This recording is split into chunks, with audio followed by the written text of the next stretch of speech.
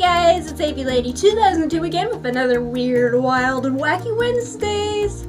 So, I know I haven't done one of these in a long time, but here's another one. Okay, but seriously, how many of you have ever straightened your hair in a hallway?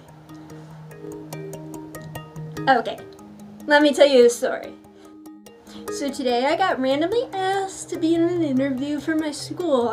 That's normal, right? For like promotion and marketing, because I'm a good student and everybody likes me. Woo-woo. There's a catch. I had to wake up super early and I was in such a hurry that I only got my makeup done. So what does that mean? I straightened my hair in a hallway. So I was just, straightening my hair just like any other day. I'm just like, yeah, that's no problem. I'ma just straighten you my hair in the hallway. People were walking by me like, I gotta go to class, the bathroom, something. But hey, it worked. My hair is straight. Okay, this part does not count.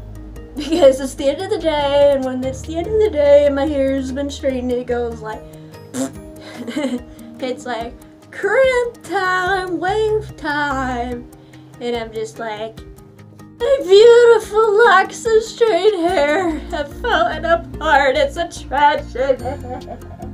So comment down below, let me know if you've ever been like a culprit of straightening your hair in a random hallway. Because I have. See you next week. Bye.